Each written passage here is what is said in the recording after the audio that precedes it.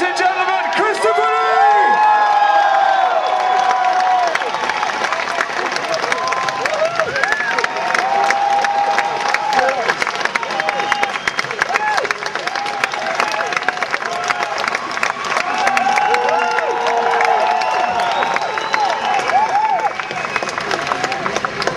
Well, this is very exciting. I'm very pleased to meet you. We were just, me and the audience there, we're having a bit of a conversation about your exciting CV and the fact that not only have you appeared in classic British horror movies, not only have you appeared in Lord of the Rings, you've now found your way into Star Wars as well, and by being in both Lord of the Rings and Star Wars, you've been in, I think, two of the best, if not the two best, fantasy adventure pictures of all time.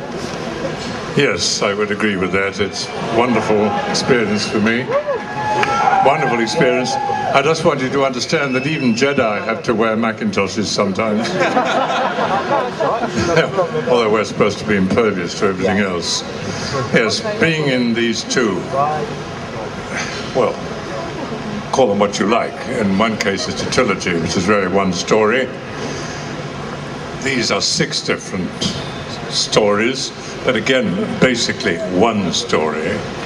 To be a part of the 2 greatest and most successful franchises, whatever you like to call them, is something you don't really expect when you're my age. So I consider myself very fortunate. It's been a wonderful experience for me, a really wonderful experience, and I'm profoundly grateful. Knowledge of the Force, but by our skills with a lightsaber.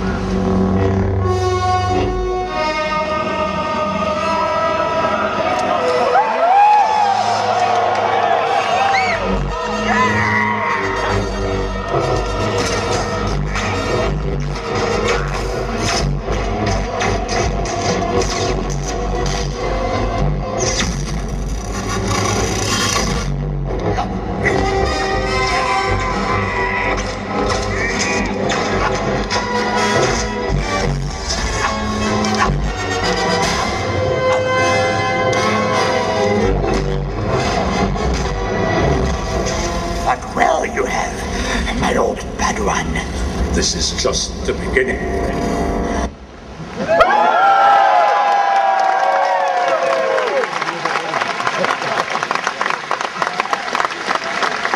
That must have been, I mean, just for us to watch it is thrilling. For you to actually watch that back for the first time. Because I was younger then. And I did quite a lot of that myself.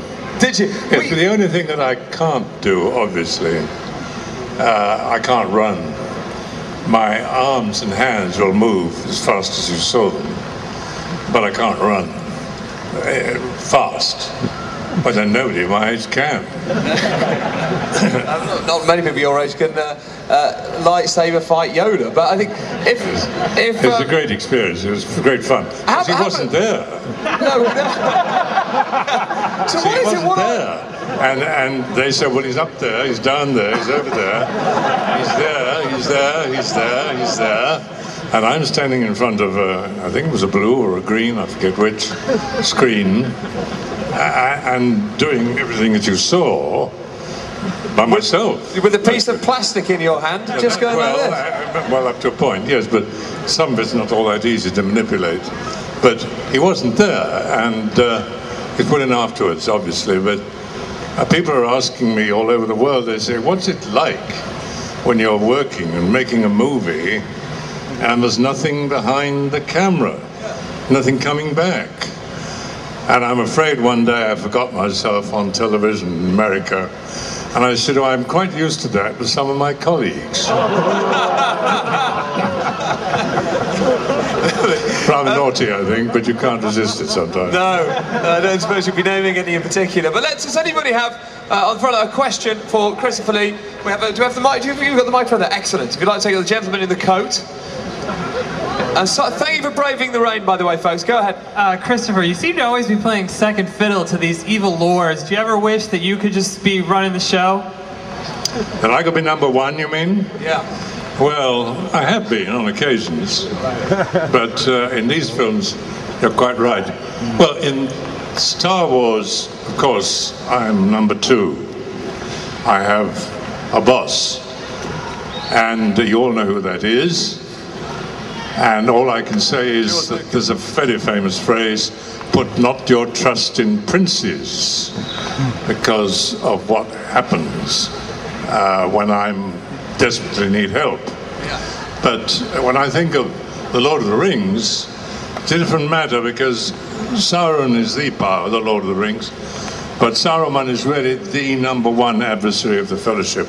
So I was number 1 there. But looking at Saruman.